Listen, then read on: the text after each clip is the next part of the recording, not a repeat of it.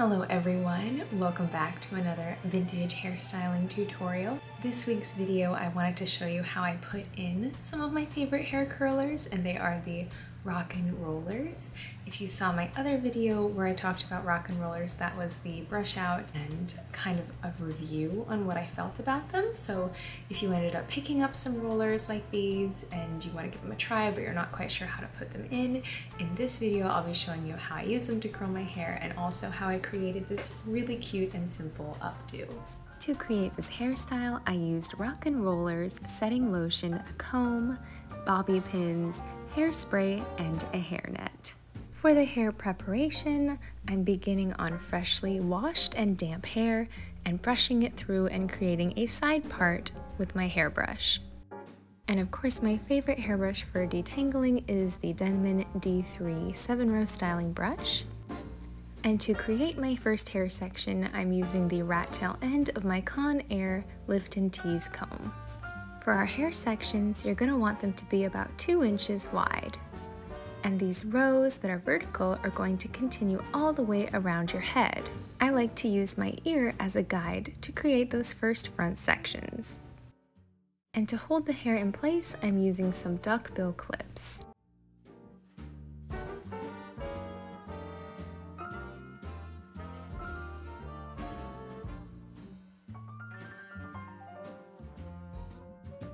And you may want to try to keep your sections from getting too wide, otherwise there will be too much hair on your roller. Now you can grab your curlers, your setting lotion, and your comb. I've left that last section free, and we're going to start by creating your first hair section for your curler. You may want to remove some hair from the section if you think it's too much for your curler. If there's too much wet hair, your hair will never dry. To this section, I added some setting lotion, and now I'm going to wind the hair around the center of the curler. Paying close attention to the ends, pushing them down with my finger and thumb, continuously wrapping new hair over the already curled hair. Once you get down to the base, you can now clip those plastic ends together. You can repeat that process all over again. The setting lotion that I'm using in this video, as always, is my Lotta Body setting lotion diluted in a spray bottle with water.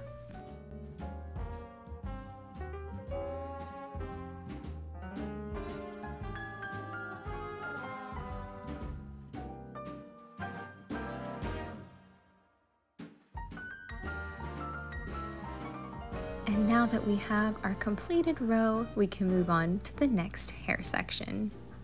Something that will prevent your curls from being super frizzy or just kind of messy is making sure that the strand of hair that you're rolling is combed very smoothly.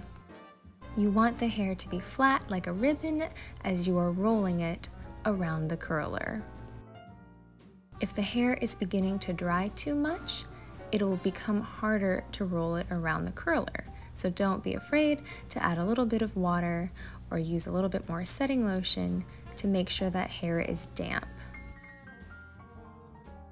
And to keep those ends inside the curl, I like to wrap around the curler and then add more hair as I go up over the hair that's already been curled, tucking in the ends and keeping them from popping out. Another trick you can use with these curlers is you can clip them to each other to reduce the amount of mobility of your rollers. Less movement on your hair in the night will reduce frizz and static. Of course, some frizz is absolutely normal and can be aided by using some pomade during your brush out.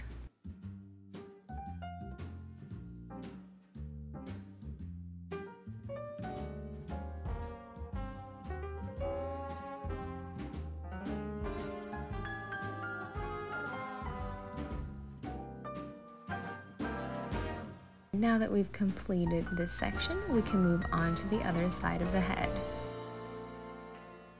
This hair set, I wasn't following any kind of particular setting pattern. I just created even rows and applied rollers stacked on top of each other all over the head, rolling under. Again, I love these rollers because they are the quickest that I have to put in my hair, and they're the most comfortable for sleeping. If you do run out of these curlers, it is totally fine to supplement with your traditional pink sponge roller.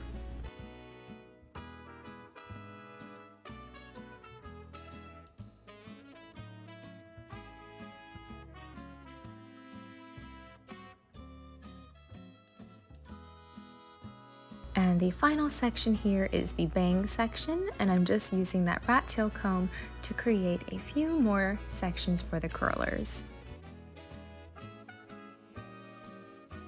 I like to over direct the curls in the bang section just to add a little bit more shape.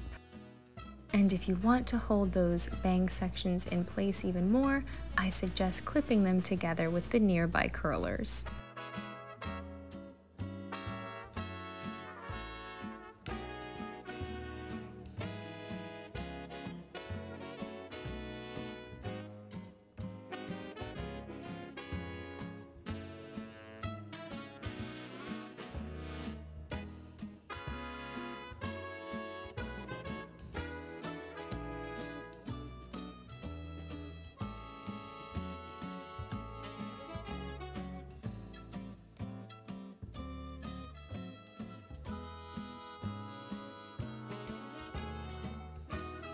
For that final small hair section, I am using another pink roller.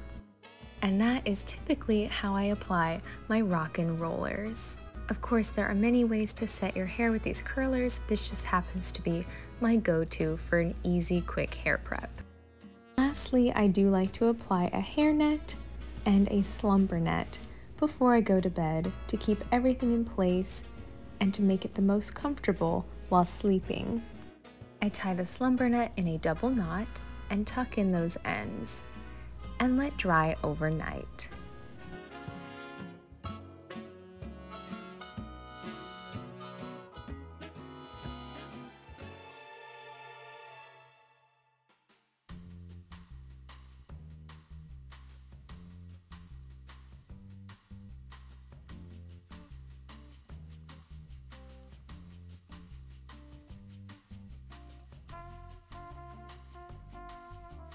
Since I had already shown you the brush out process in my last Rockin Roller video, I decided to show you a quick and easy vintage poodle hairstyle that you can wear. This is a great hairstyling option when you have curled your hair, but you don't necessarily have the time to go through a full brush out, or you don't feel like brushing out the curls on your first day of your wet set. To start off, I'm separating the bang section, twisting it up, and pinning it in place. Then you can take up the side section and tousle those curls behind the other curls, pinning in place with bobby pins. Repeat this step on the other side, smoothing up those side sections with your comb, but keeping all the curls intact.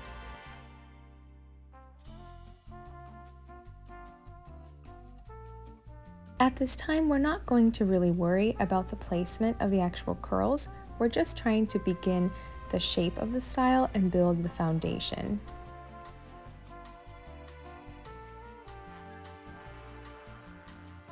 For the back, I'm just going to do the same thing, which is take all of the hair and add it to that top curled section. If you have a lot of heavy hair or thick hair, you may want to do this in multiple sections. I am using some duckbill clips to hold it in place temporarily while I smooth up the back and prepare for the bobby pins. You're going to want the base of the hair to be as smooth as possible, so close any gaps you might have with your comb. And add a little bit of hairspray.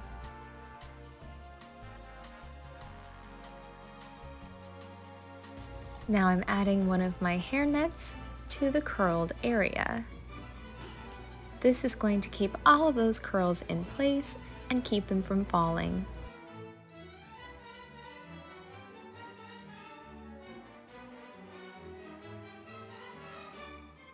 Once you have it in a position that you like, you can start to add your bobby pins.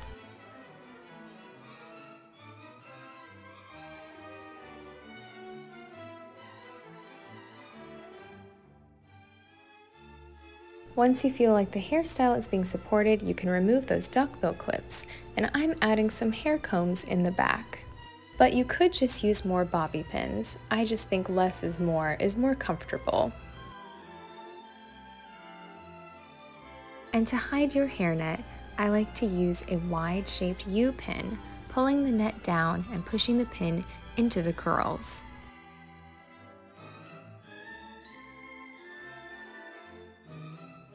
I hope you found this hair curling tutorial helpful and that you'll give this vintage updo a try soon.